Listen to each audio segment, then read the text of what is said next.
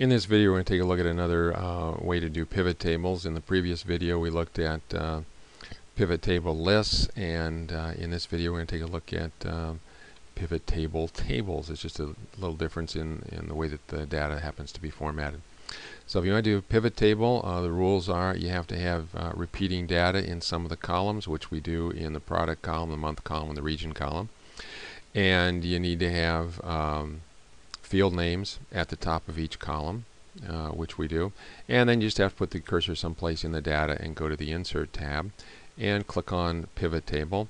And if you put the cursor in the data, you don't even have to do anything here. And I'm always going to put mine on a new worksheet and click on OK, and there's our new worksheet.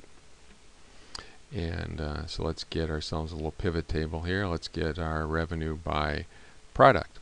And let's do a little bit of formatting here and decrease the decimals. And again, this stuff went away because I clicked outside the pivot table. As soon as I click back in, this appears, and my pivot table tools up here at the top as well. So this is something we did in the previous video. Let's say I want to know what I did each month. This is also exactly what we did in the previous video, but we left it in a list format before, and now we're going to change it to a table format. If you look down here in the pivot table fields area over here on the right, we've got 4 boxes down here at the bottom: filters, columns, rows, and values. And when I clicked on product, product appeared down here because it's a text field. When I click on month, month appeared down here because it's a text field. When I click on revenue, revenue goes here because it is a numeric field. Numeric fields are going to go in the values box here. Now, product was clicked on first, so product is on the top here, and then month is on the bottom. If you go over here, product is listed first, and then underneath each product, I've got the month. Now, let's say that I want this in a table format, which would be a little more compact. All I have to do is go here and drag month up to this columns box here, and it tells me that I want my months to be listed in columns, and I want my products to be listed in rows. And here's what I get. And it's formatted just about the way I want it to. For some reason, this is not aligned the way the other ones are. Actually, I think maybe it is. It is left aligned. Yeah. But it's a wider column because of this stuff. So you got a couple of choices. You could narrow this column up if you wanted to, or you can leave it, and we can just pick all of these, and we can right align them so it looks a little better. So because product is down here and month is up here, product is going to be in the row labels and months are going to be in my column labels.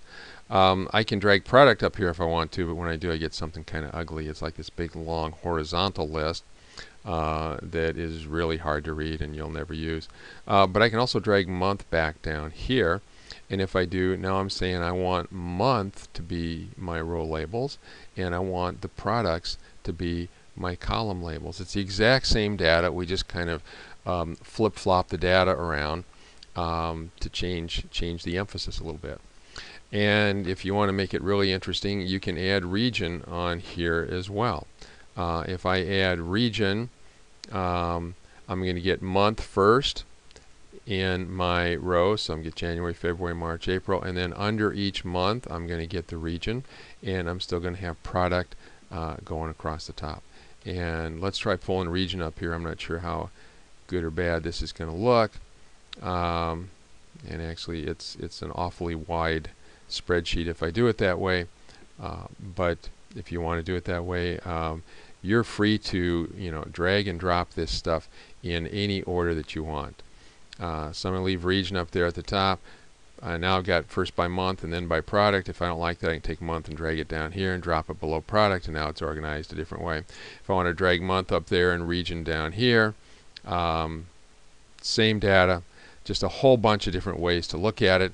And these are what I call pivot tables in a table format, because you've got rows and columns as opposed to a list format where pretty much everything was in column A and column B.